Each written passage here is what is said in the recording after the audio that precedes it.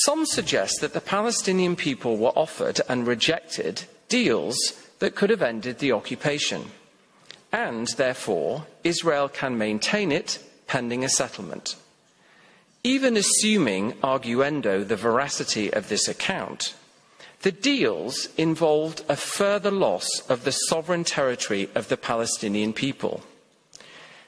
Israel cannot lawfully demand concessions on Palestinian rights as the price for ending its impediment to Palestinian freedom.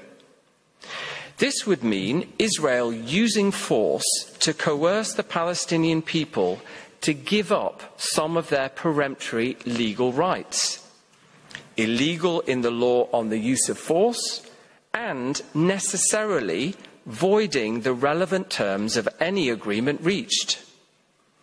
The Palestinian people are legally entitled to reject a further loss of land over which they have an exclusive legal peremptory right. Any such rejection makes no difference to Israel's immediate legal obligation to end the occupation. Turning to the law on the use of force, Israel's control over the Palestinian territory since 1967 as a military occupation is an ongoing use of force. As such, its existential legality is determined by the law on the use of force as a general matter beyond the specific issue of annexation. Israel captured the Gaza Strip and West Bank from Egypt and Jordan in the war it launched against them and Syria. It claimed to be acting in self-defense, anticipating a non-immediately imminent attack. The war was over after 6 days. Peace treaties between Israel and Egypt and Jordan were subsequently adopted. Despite this, Israel maintained control of the territory, continuing the use of force enabling its capture. Israel's 1967 war was illegal in the jus ad bellum, even assuming arguendo its claim of a feared attack. States can't lawfully use force in non-immediately imminent anticipatory self-defense. Alternatively, assuming, again arguendo, that the war was lawful, the justification ended after 6 days. However, the jus ad bellum requirements continued to apply to the occupation as itself a continuing use of force. In 1967, with self-determination well established in international law, states could not lawfully use force to retain control over a self-determination unit captured in war unless the legal test justifying the initial use of force also justified, on the same basis, the use of force in retaining control. Moreover, this justification would need to continue not only in the immediate aftermath, but for more than half a century. Manifestly, this legal test has not been met.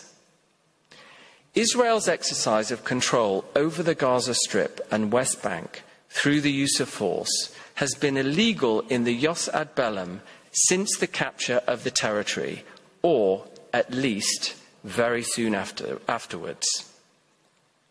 The occupation is therefore, again, existentially illegal in the law on the use of force and aggression, this time as a general matter, beyond illegality specific to annexation. To terminate this serious violation, the occupation must likewise end immediately. What of Israel's current military action in Gaza? This is not a war that began in October 2023. It's a drastic scaling up of the force exercised there and in the West Bank on a continual basis since 1967. A justification for a new phase in an ongoing illegal use of force cannot be constructed solely out of the consequences of violent resistance to that illegal use of force. Otherwise, an illegal use of force would be rendered lawful because those subject to it violently resisted. Circular logic with a perverse outcome. More generally, Israel cannot lawfully use force to control the Palestinian territory for security purposes pending an agreement providing security guarantees. States can only lawfully use force outside their borders in extremely narrow circumstances. Beyond that, they must address security concerns non-forcibly. The USA, UK and Zambia suggested here that there is a sui generis applicable legal framework, an Israeli-Palestinian lex specialis. This somehow supersedes the rules of international law determining whether the occupation is existentially lawful. Instead, we have a new rule justifying the occupation until there is a peace agreement meeting Israeli security needs. This is the law as these states would like it to be, not the law as it is. It has no basis in Resolution 242, Oslo, or any other resolutions or agreements. Actually, you are being invited to do away with the very operation of some of the fundamental peremptory rules of international law itself. As a result, the matters these rules conceive as rights vested in the Palestinian people would be realized only if agreement is reached and only on the basis of such agreement. At best, if there is an agreement, this means one that need not be compatible with Palestinian peremptory legal rights, determined only by the acute power imbalance in Israel's favour. At worst, if there is no agreement, this means that the indefinite continuation of Israeli rule over the Palestinian people in the OPT on the basis of racist supremacy and a claim to sovereignty would be lawful. This is an affront to the international rule of law, to the UN Charter imperative to settle disputes in conformity with international law, and to your judicial function as guardians of the international legal system. A final potential basis sometimes invoked to justify continuing the occupation should be addressed. Occupation and human rights law, applicable to illegal and lawful occupations alike, oblige Israel to address security threats in occupied territory. However, they only regulate the conduct of an occupation when it exists.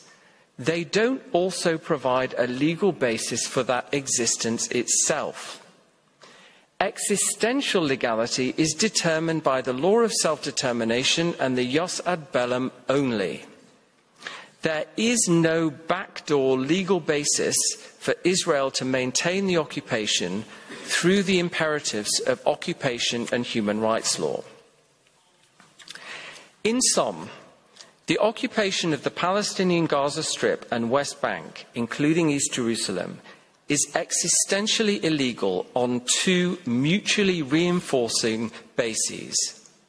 First, the law on the use of force. Here the occupation is illegal both as a use of force without valid justification and because it's enabling an illegal purported annexation. As such, it is an aggression. Second, the law of self-determination. Here, it's illegal again because of the association with illegal purported annexation and also, more generally, because it is quite simply an exercise of authority over the Palestinian people that by its very nature violates their right to freedom. This multifaceted existential illegality involving serious violations of peremptory norms has two key consequences. First, the occupation must end. Israel must renounce its claim to sovereignty over the Palestinian territory.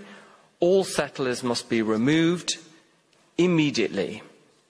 This is required to end the illegality, to discharge the positive obligation to enable immediate Palestinian self-administration, and because Israel lacks any legal entitlement to exercise authority. Second, in the absence of the occupation ending, necessarily everything Israel does in the Palestinian territory lacks a valid international legal basis and is, therefore, subject to the Namibia exception, invalid. Not only those things violating the law regulating the conduct of the occupation. Those norms entitle and require Israel to do certain things, but this doesn't alter the more fundamental position from the law on the use of force and self-determination that Israel lacks any valid authority to do anything, and whatever it does is illegal, even if compliant with or pursuant to the conduct regulatory rules.